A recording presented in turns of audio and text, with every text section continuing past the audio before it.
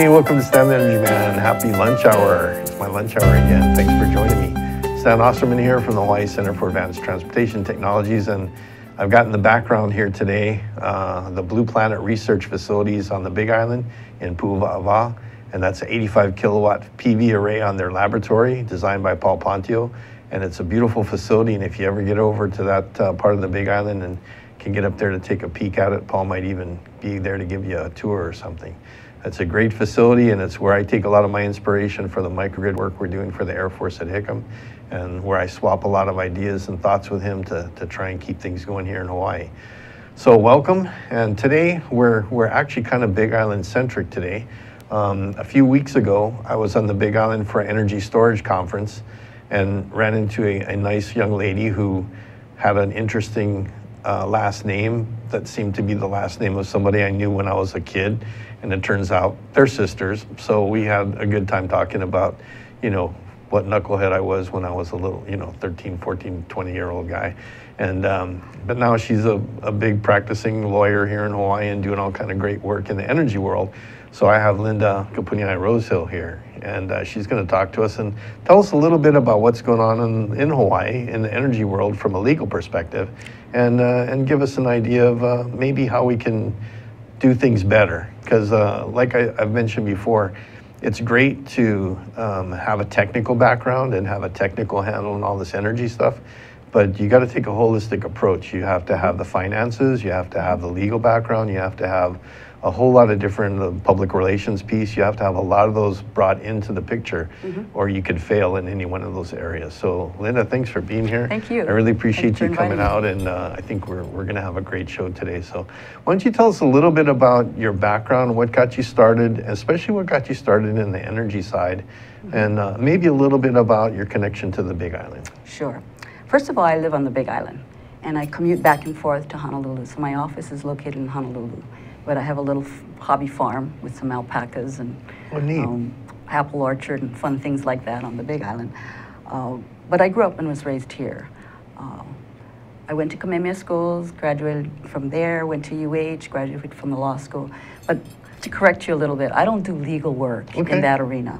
What my company does is government and community relations. Great. So my clients come to me to look at legislation that would harm their projects, or legislation that they want to support because that it would encourage the development of various energies, technologies, or other issues that I represent.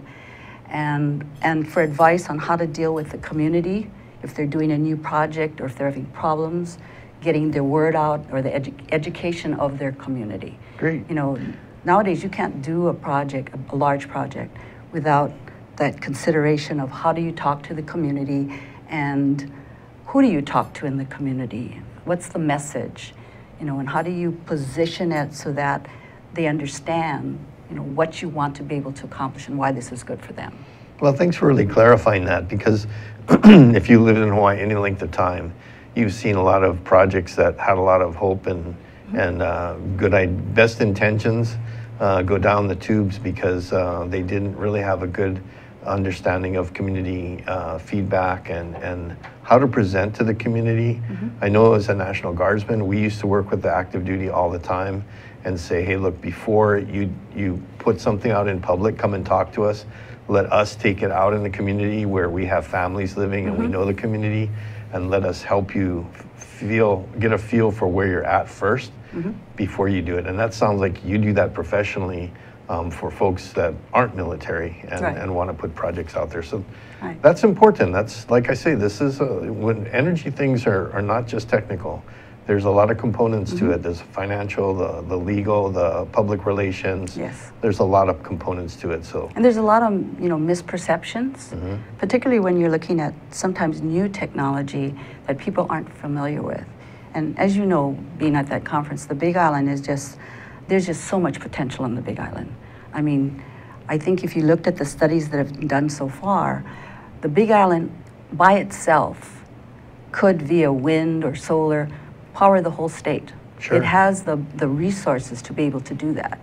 Now, nobody's looking at the cable anymore, but you have to remember long term, that's something you want to keep in mind, because as the population grows and the urbanization grows, you know, you may not have the ability to do the kinds of projects you've been able to do on Oahu, just because there's no land or it's too expensive. Right. You know? And we all know that Oahu has the demand, right, and the neighbor islands have the supply. Yes. And most energy, when you're talking energy, you know, that's and that's what was the whole start of the whole cable deal was, how do we get the wind power from Maui or Molokai or Lanai over to Oahu where we really need the power?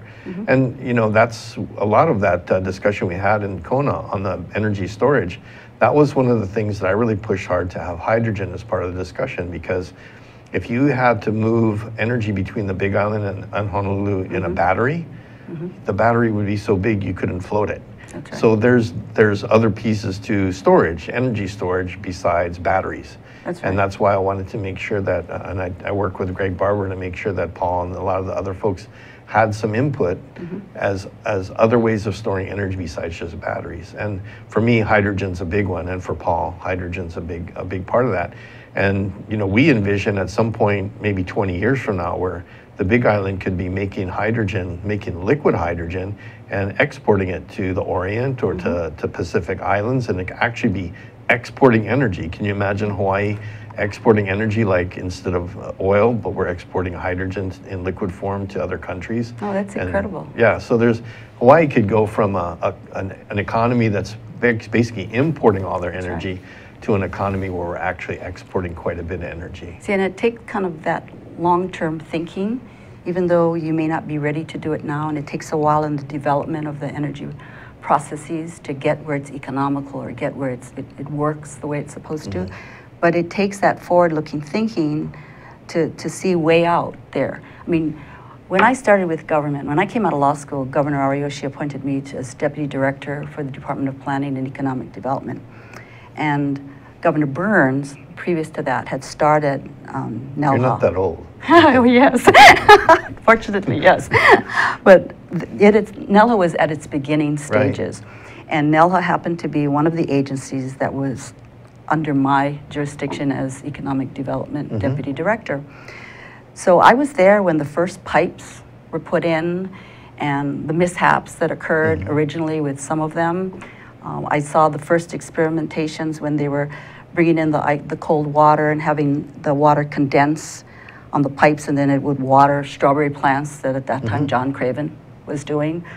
But now coming back as a board member, because I was, as you know, I was recently appointed back to the board, there's so much that has occurred in the 30 years, but it took somebody way back at Governor Burns' time to envision that that would be a good place to do it, that there was potential in the energy arena, and that there was potential in the deep, cold ocean seawater. So back when you were doing that, was there a lot of pushback from the local community on the NELHA effort?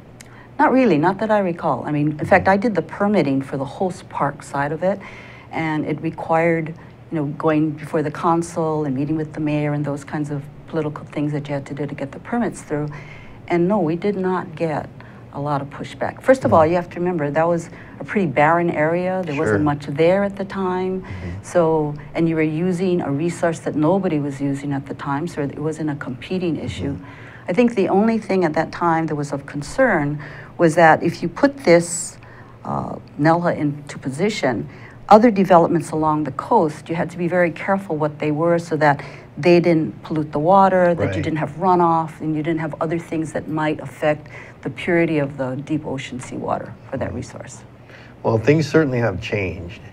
And you know, we've had experience recently with Super Ferry and with 30-meter telescope, and you know, things get really controversial, and it's really frustrating, I know, for the business community and for a lot of folks, that we spend a lot of energy trying to plan these things out, and at the last minute, you know, they get a lot of negative attention and sometimes ultimately fail. How can we do a better job, you know, with all your experience? What recommendation can we get from you that will get these projects done, started the right way and headed the right way, and get them to fruition so we can actually take advantage of some of these things? Well, you know, the model, if you will, of how you go about these projects has evolved during the years. I mean, early on, developers would come in with a project, it'd be fully developed, and then they'd go out to the community and they'd tell them what they were going to do. And actually, way back, they got away with it because we didn't have a real questioning community. Right. You didn't have the controversy that's out there now. And, you know, local people don't speak up readily. Right. We have a changing demographic, particularly on the neighbor islands. We have people that are a lot more aggressive, that speak up more readily. So nowadays, you really don't want to plan out your whole project. So you take it, you get a concept, you kind of know the parameters, you know the kind of timing you want, although the timing will never match up with the permitting process, and a budget. And what you really want to do is gather up people within the opinion leaders of the community that you're going to be dealing with and feel them out in the very beginning. Involve them at the very beginning. Not to say that you have them change your project or build it for you or manipulate how it should be, but if you can take into consideration very early on in the project what it is their concerns are, you can incorporate those things in and you can mitigate some of those concerns. I mean, I think a prime example which came to mind recently was you've been working in hydrogen, and they had that hydrogen project that they were going to, a fueling station they were putting at Nelha. Right. And the original location was up front. But Sopaji. Yeah, by Sopaji, and it was next to the academy, a school. Right. And I had heard about this a while back, actually, before I got on the Nelha board. I have friends who worked on the hydrogen project, and they told me that there was some issues there. And the issue really was that nobody had talked to the school and the parents at the school and the other community. So when they hear hydrogen facility, not being familiar with that kind of process or the technology, the thought is hydrogen bomb, this thing is going to explode. Our kids are right next door. You know, that's a concern. Sure. So they didn't do the appropriate legwork to be able to do it where they wanted to do it. As a result, you know, they've changed the location for where it is, but you wouldn't have had to go through that. You wouldn't have had to, or you would have selected a better location from the get-go and not wasted all that time. Right. What I really liked when we went on the tour, the storage energy tour, was the demonstration that Blue Planet did about hydrogen. You know, that it wasn't flammable, that it rises in the air so quickly that it can't explode. I really think that for that technology, for example, to succeed in the future, I would love to see a program put in place in the schools very early that looks and explains to children and their parents what are the technologies that are coming up. In the same way they did with an anti-smoking campaign or sustainability in agriculture so that children will eat healthier, those kinds of things. You need to do the same thing in the energy arena because the energy technologies are changing so quickly, and unless you can explain it to them so they understand why it's so important and to have it in their backyard, we're going to meet resistance all along the way. Yeah, I did a show. Actually, we went on the tour at Blue Planet Research over in Puuala. And I actually videotaped Paul doing some of those demonstrations and put it on the show here just so people could look at it. And, you know, hydrogen is just like any other energy storage component where you put energy together and it does have to be handled properly or you can have problems with it. If you don't, you can have a very flammable mixture, an explosive mixture with hydrogen and oxygen. But if you handle it properly and if you understand the properties of the hydrogen, it's much safer than most people think. In fact, most firefighters and most engineers that work in that field that I've talked to, they would much rather deal with hydrogen than gasoline or even pure oxygen. Most engineers that do, or folk PhDs that do work with pure oxygen, they're terrified of it. But they'll work with hydrogen all day long. And people go, oxygen, don't we breathe oxygen? You know, it's in the air. You do breathe it, but it still can be very dangerous. So you're right, it is an education thing, and it's something we have to get out in front of. Well, we're coming up on a break here. We're going to take a quick break, and we'll be back with Linda Rosehill in a few minutes and talk some more about Big Island Energy and what we can do over there.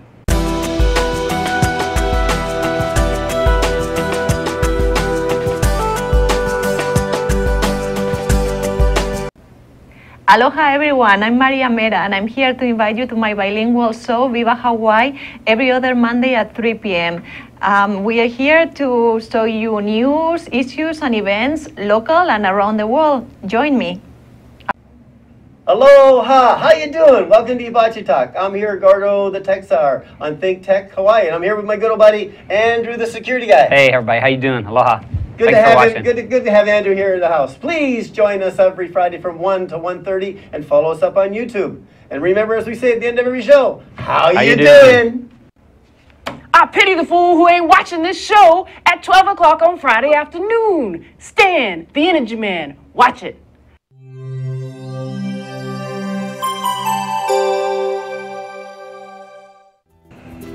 Hey, welcome back to my lunch hour. Stan the Energy Man here with Linda Rosehill, who kind of splits her time between the Big Island and Honolulu. I won't tell her to tell you which one she likes better, because guys here in Honolulu might not like it. But thanks for being here with us again today. Thank you again. You know, we did learn a lot at that battery store, or the energy storage conference at NELHA, and NELHA's got some interesting things going on there. But when I first got into this job here, I really thought of energy in a fairly narrow perspective. I thought of it as like electric grid power and gasoline and diesel for your cars. Sure. And as I grew into what I do, I began to understand that energy is all around us. Whether it's water on the high end of a hill, or whether it's wind blowing past you, or sunlight hitting the ground, or just heat from the volcano, or the energy is all there. It's all in a different form, but it's there already. So why are we bringing in all this fossil fuel when we have so much energy all around us? Whether it's geothermal, ocean thermal, whether it's solar, wind, we have all those things. We're so blessed with all these things. Why are we doing it? So some of the things going on at NELHA in conjunction with that conference was some new breaking energy storage technology. And are you familiar with any of the things they're trying to do? Yeah, over one there? of them in particular kind of sticks in my mind because I thought it was novel. And it's a project wherein they use the sun's energy focused on mirrors to create heat that then makes energy, and then what's not used is put into a storage system, the storage system being made up of rocks. And in the case that they're looking on the Big Island, it's going to be lava rock. You heat the lava rock up, and then the lava rock during the night provides the energy. So, I mean, that's to me a perfect example of using a resources, I mean, that's so abundant. Really? And I know the initial description, it was much less expensive than PVs and some of the other storage that's available. But you know, we talked about flow batteries. I learned a lot about batteries. I'm not an engineer, so I'm learning a lot. But just looking at all those various opportunities, and the fact that NELHA has a storage test project where they look at all the various options and see what works, what doesn't work, what the parameters are. I mean, I think that's what we really need, that kind of research to be able to go commercial and use it on a bigger scale. You know, so that's, I mean, I think that's cutting edge. Of course, we have an OTEC project there, and Great. OTEC was there from the get-go. I mean, I remember the original OTEC projects when we started out. It's become more sophisticated, perhaps more economical, and I think they're looking at it having commercial application more readily now than it did way back then. So, you know, you're right, we have resources that we should absolutely use. One of my clients on Kauai, I represent Kauai Island Utility Co-op, we're looking at hydro pump storage. Because you have these old reservoirs that were there from the plantation days, and you have them at varying elevations where you can use that differentiation in elevation to have the water come down during the day and pump it back up at night and run it down through generators, and so then it becomes essentially firm power. You know, and that's always been an issue, of course, with alternate energy, because you've got it during particular times of the day, but you don't have it at night unless you have the storage capability. So that's something that's exciting, and it actually can be done on all of the islands. Yeah, pumped hydro is one of those great, especially when you need a lot of power and you need it for a long duration. I have a great chart that I use when I brief people about different kinds of energy storage, and on the quick reacting side, you have capacitors and batteries, and that gives you like microseconds out to minutes, maybe even hours. And then you've got your batteries, which are more in the minutes to hours, maybe even a day. And then you got flow batteries, which start in the hours and go out to maybe more than a day, and then get you up to maybe a megawatt. But then you have the real long-term storage, and that's where the hydrogen and the pumped hydro and even compressed air. You mentioned we're fortunate because we have these reservoirs already from the agriculture times that we can use, and that's one of the requirements. It's like pumped hydro works really well if you've got the topography, and if you live in a flat desert, pumped hydro is not going to do anything for you. But as long as you match it to your local conditions and what you happen to have already, and in Kauai, pumped hydro is perfect. And so it gives you the chance, when you have excess energy from all the solar, you use it to move the water, and then when you don't have the solar power, you use the gravity to give to generate your power at night. And the beauty of it is too that it's a closed system. So you're not using the water. You know, it's just rotating back and forth within the system. So the only thing you use as far as water is what's evaporated, you know, which is relatively minor. Considering most of those reservoirs are open anyway, and there's evaporation. And you're going to have the evaporation period, In this case, you're using it to something that's really beneficial. And that would bring the cost per kilowatt hour down, I think, considerably. You know, but you've got to be looking at all of these different options in order to get off of oil. I mean, if the goal by Hawaii state government and by all of us is to get off of oil or to be less dependent on oil, you have to look at what are all the tools that are necessary. And the other thing you need to look at is how do you facilitate those projects within the governmental process, whether it's looking at the kinds of permits that are necessary and trying to make it less cumbersome. I mean, you're always going to have some of the environmental issues that you're going to have to address. That in and of itself is a mountain to climb and expensive.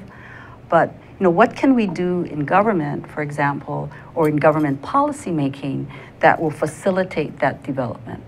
You know, for the longest time, I mean, the PUC, for example, you know, giving them the resources to be able to move things a little faster on the docket.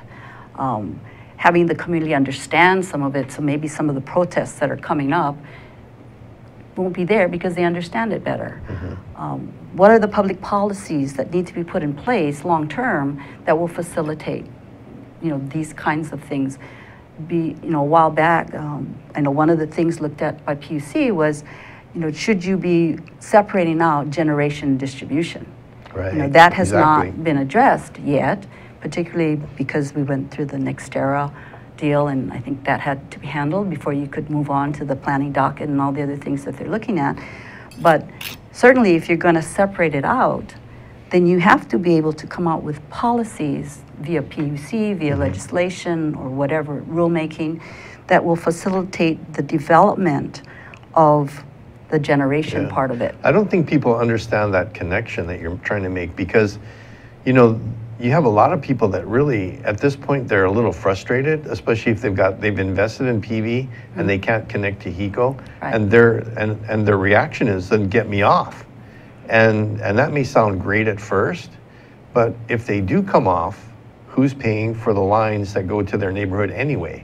It becomes more of a burden for all the neighbors who remain connected that have to pay that cost. If everybody migrated away from the grid, everybody, or even 50%, the other 50% would be paying for all that infrastructure. And when it's all lumped together in 1 kilowatt hour rate, it's transparent, you don't see it. Well, that's always been the argument for, you know, why, for example, well, that's been the argument against wheeling, for example. You know, the utilities control all of the infrastructure. And right now, you cannot transport electricity across TMKs because you're not permitted to do that in the law. If you wanted to, for example, pursue the idea of microgrids, which has been coming up at the legislature over and over and over, and lots of people want to be able to do that, they need to be able to address the wheeling problem. They're going to have to address how do you deal with HECO, HELCO, and you know, all the utilities for the use of those lines. The transmission. Not the production.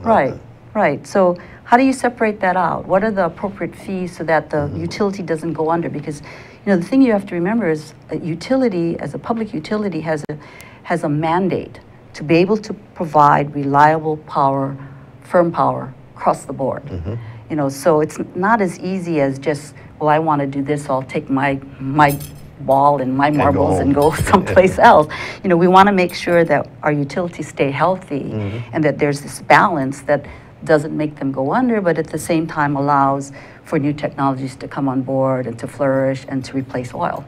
You know, so that's, I think, the challenge from a public policy standpoint that the PUC, the legislature, and the rest are wrestling with and have to wrestle with. You know, but you got to have those discussions now. Right. You know, unfortunately, some of these discussions should have happened a while back. I agree. You know, and I got waylaid a little bit because of the Nextera arrangement and all of it being in PUC. But now you're playing catch up. You know, nobody could come on board tomorrow with a microgrid or anything like that because you don't have the policies in place to be able to do it. That's interesting you mentioned that, because I agree. And we'll bring in one other aspect here. We've been talking about the grid, and we've been talking about 40% of the fossil fuels used. The other 60% is transportation. That's right. And so that's like my cooling on it. That's where I look at transportation things and I go, yeah, well, now I'm trying to get transportation off of fossil fuel, and the grid is starting to become more and more fossil fuel negative. I'm starting to compete with renewable energy for transportation. How do I solve my energy problems in transportation?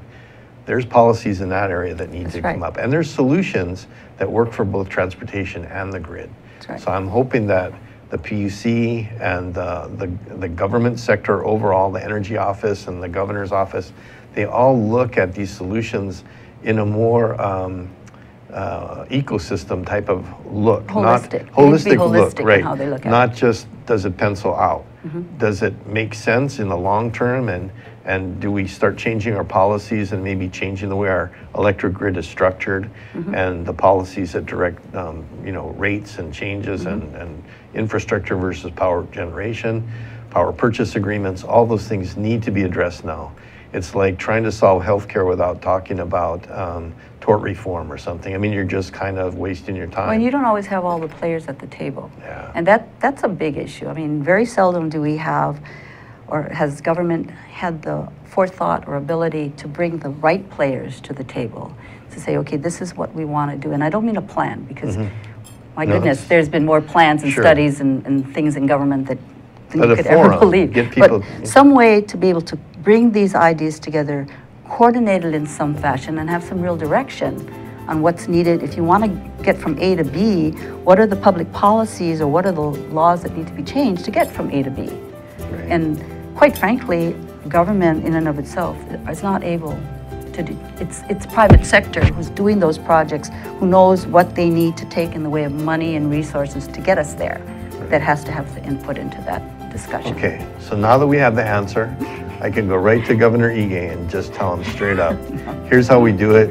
You got Linda here, me, just call us up. We'll give you all the solutions because we got to figure it out. But believe it or not, Linda, we've gone through a half hour talking about all this stuff, and it goes by really quick.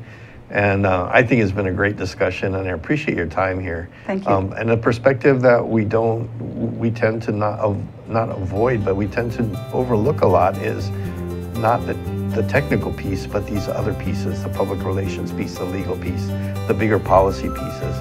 So thanks very much for being here and talking to us about it. And we'll have to have you come back again after we have re-energized the PUC and the public sector to get them all together to talk about ag. I love to talk about ag. Okay, we'll have you back again. Thank you. Thanks, Linda. Appreciate it.